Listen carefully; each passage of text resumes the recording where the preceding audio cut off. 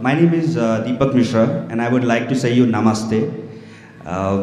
My question is, I am an Hindu, and I have married a Muslim girl in India, and inshallah she will be here in Saudi Arabia in coming next month. You know what, when I told her that I'll be going to visit Dr. Zakir Naik's speech, so she told, please don't go to him. He says bad about Shias, and she's a Shia actually.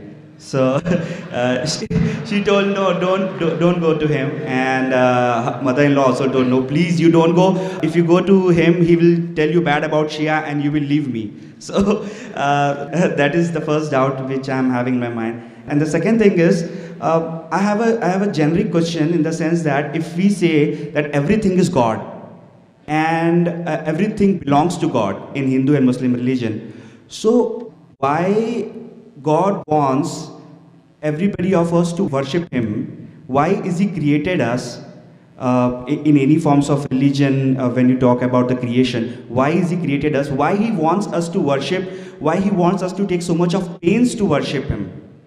And why He doesn't ask animal or anybody else to worship Him? Why only human beings? Thanks. Brother asked two questions. Before he asked the question, he told me namaste. Brother, do you know the meaning of namaste? No. People say hi. And what is the meaning of hi?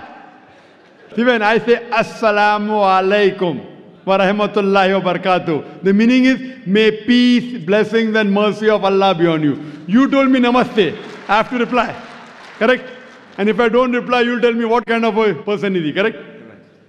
I'm asking you what is the meaning of namaste.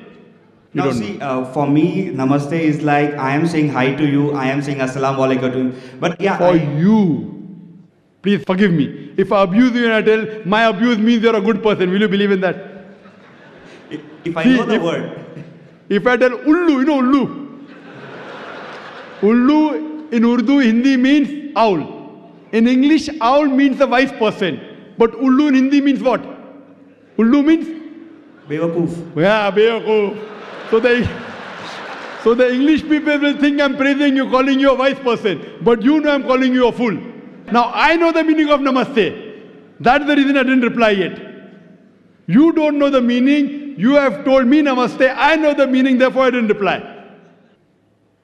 The meaning of namaste is, it comes from the Sanskrit word idam namame, meaning I bow down to you. Do you want to bow down to me? Absolutely. You can bow down to the person who is having so much of knowledge. That's right. According to you, you can bow down to a person of knowledge, but according to the Quran and according to Islam and most of the religions, you bow down to no one but Almighty God. You know, there are many Hindus, after I give a talk, they come and touch my feet. You know what they say? हमने पहले बार भगवान का अवतार खुद देखा आँख से.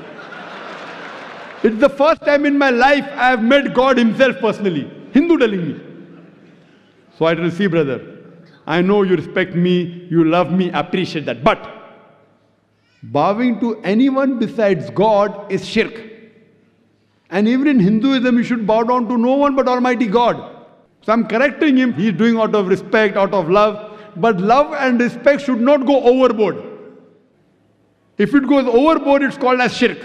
Associating partner with God. There are many Hindus who come after me and they praise me so much. They put me next to God, which I said, I am not God. You can only bow down to Almighty God. What I speak and the knowledge is a gift from God. This is a gift from God. So when you see me, you should say, MashaAllah. MashaAllah means as Allah willed. Means whatever I'm saying is because of the will of Almighty God. Otherwise, I was a stammerer.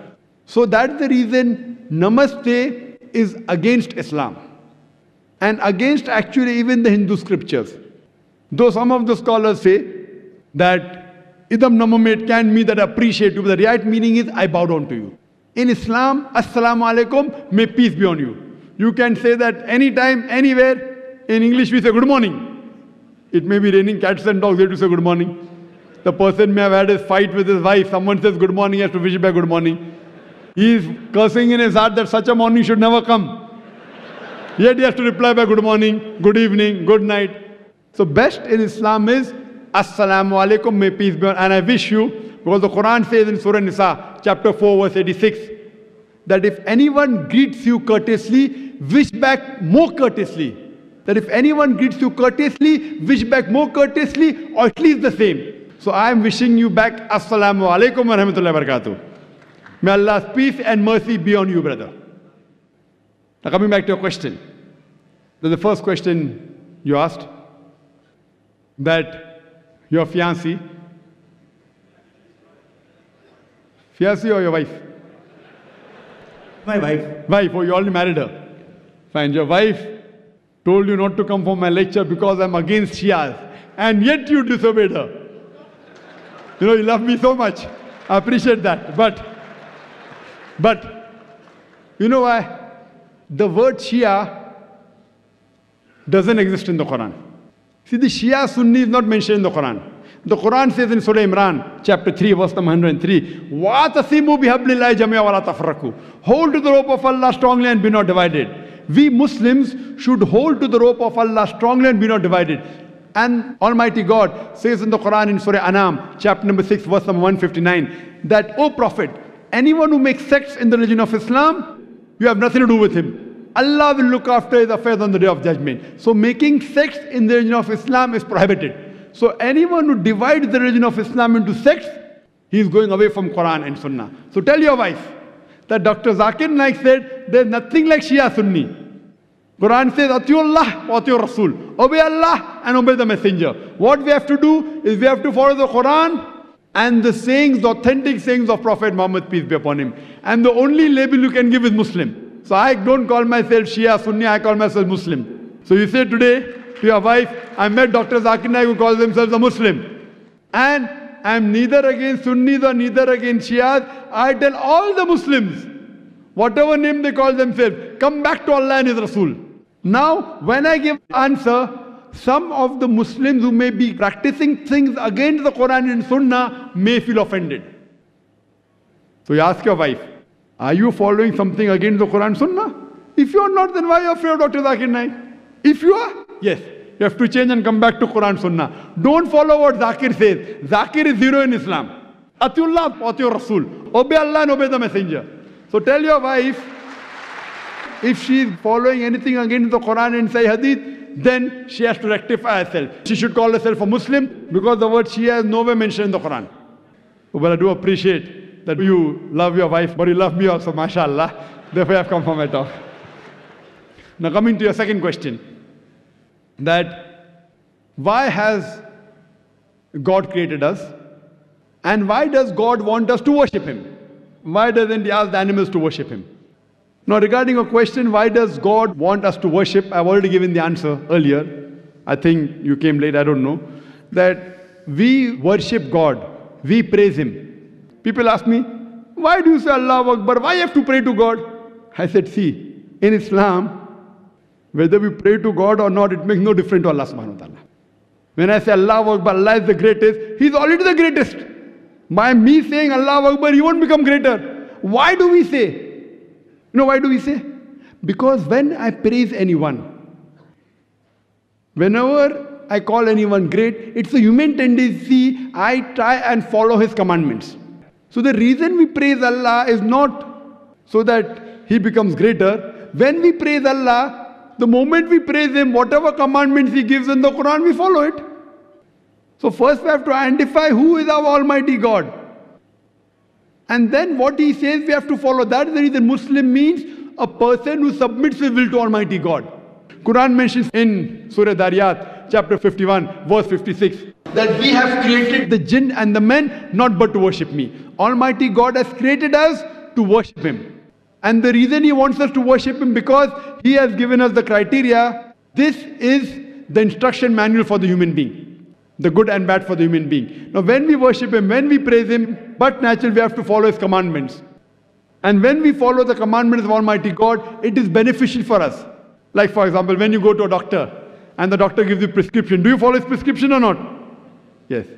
Yes. Why? Because you're sick. He's a doctor. Similarly, Almighty God has prescribed us in the Quran and the Sahih Hadith what is good and bad for the human beings. When we praise Him, when we worship Him, but naturally we follow his commandments. If you don't believe the person is a doctor, and if he gives you a prescription, will you follow it? No. So when you appreciate the doctor, you will follow his prescription. That's the reason we praise Almighty God and we worship him, so that we can be good practicing human beings. You ask the question, why don't the animals worship him? Our beloved Prophet Muhammad, he said that in Islam, all the other creations, except for the human beings and the jinn, they have a free will. All the other creations, they don't have a free will. The angels don't have a free will. The animals don't have a free will. All of them, they worship Almighty God. The animals, the trees, the mountains, all of them, they worship Almighty God. They are called as Muslims in Arabic. The jinn and the human beings, Almighty God has given us the free will. We can either follow him or disobey him. Now, Almighty God created us because it's mentioned in the Quran that the best creation of Almighty God is a human being. Besides our form and our body and the intelligence, he has given us the free will. We can either obey him or disobey him. Now, after he's given us the free will, he wants to analyze whether do we obey him or not. All the other creatures like animals, trees, they have no free will. So it's nothing great that they worship Almighty God. It's good, alhamdulillah. But after a free will has been given to the human beings, as the Quran says in Surah Mulk, chapter number 16, verse number 2, Allazi khalaqal mauta wal hayata. It's Allah who has given you death and life to test which of you is good in deeds. So this life is a test for us for the hereafter. So after the free will has been given to us, you can either worship him or not worship him. If you worship him, then you're following the commandment of God. You can have alcohol, you cannot have alcohol. If you don't have alcohol, then you're following his commandment. So in this way, Almighty God has given you the do's and don'ts, very few. The remaining thing, everything is optional on you. So these few do's and don'ts, if you take care of it, you are following the commandments, you're worshipping him, and you will pass this test. This life is a test for the hereafter. Hope that answers the question, brother.